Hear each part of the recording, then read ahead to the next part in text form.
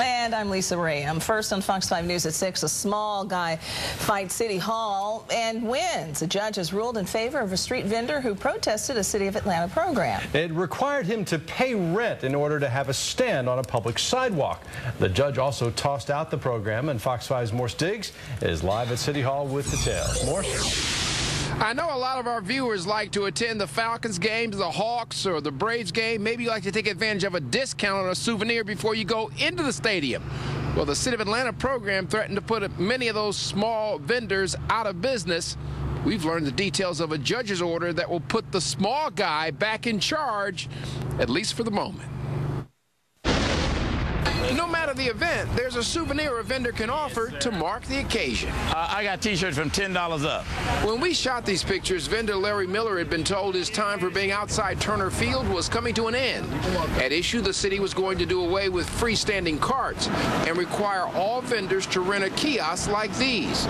Those kiosks controlled by a giant national company. It was a sharecropper deal, and it just didn't go through.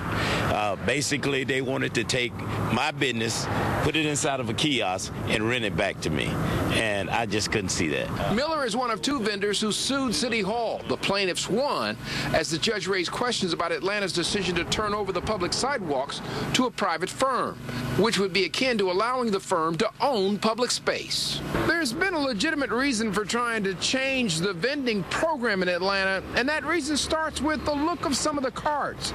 Just behind me, take a look. Well, it's kind of a hodgepodge of different stands that some of the business owners say just are not attractive to improving the look of downtown. Well, I like to see some improvements on public property. I mean, we're not without faults. The next step likely takes place in the City Council Committee of Michael Bond. What do you think needs to happen? I think we need to return to our previous ordinance and begin to manage the program in-house. We have the right to work in our own community. Dr. King would turn over. This is Dr. King. He would turn over if we didn't fight for our right and respect us as entrepreneurs. This afternoon, the city attorney convened a meeting upstairs here to try to determine how to respond to the judge's order. I'm told that no decision has been made as yet. Michael Bond says it should not be all that difficult. There are only 4 or 5 dozen city vendors, and he said they ought to be able to be managed in-house and just do away with this outside company. Reporting live from downtown Atlanta, I'm Morse Diggs, Fox 5 News. Morse, thanks. Police